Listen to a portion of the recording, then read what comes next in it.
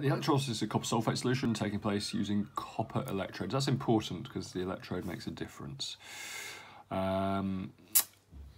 We would expect the mass of the electrodes to change. What change in mass would you expect? And use half equations to explain your answer. Let's quickly draw, in fact, let's go back to this diagram here. I really quickly sketched out a diagram here. We've got two electrodes, positive and negative.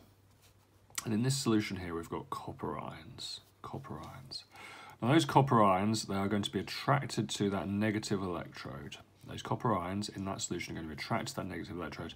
They're going to touch it, and they turn back to copper atoms. That's what electrolysis does. It takes ions and turns it back into the electrons in its simplest state, in its simplest way of thinking about it. So here we're going to have copper atoms. So that's our half equation, the start of our half equation for the negative electrode. The cathode. Okay, the copper ions were in the solution. Cu2 plus aqueous were in the solution.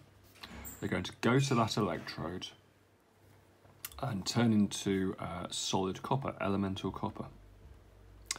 Now the currency for electrolysis is electrons. So these are positively charged ions here.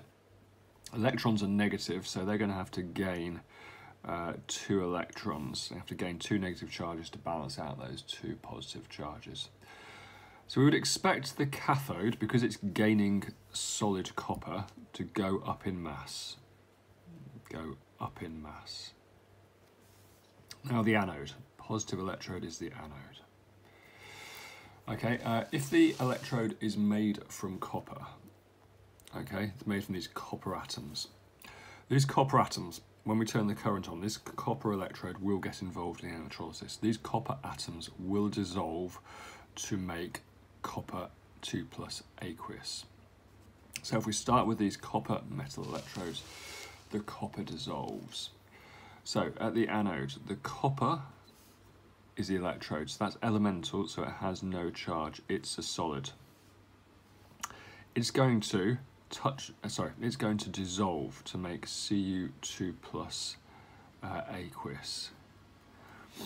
Now, this has no charge. This is 2 positive charges. How do we get from something with no charge to have a positive charge overall? Answer, this copper has got to give off electrons. It's got to lose electrons.